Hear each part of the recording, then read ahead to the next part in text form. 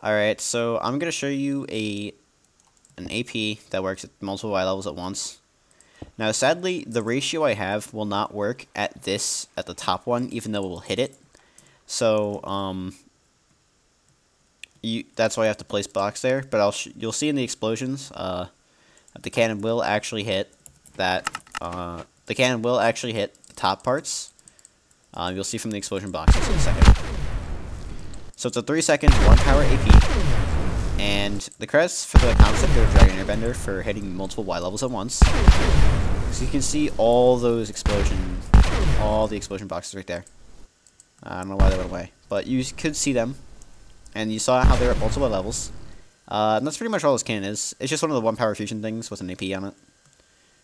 Except I decided to make it 3-second, and also have an AP.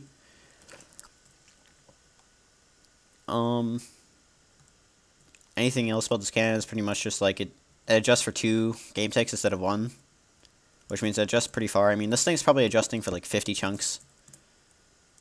And it definitely uses a lot of TNT per shot. I think it's like 2,800 per shot.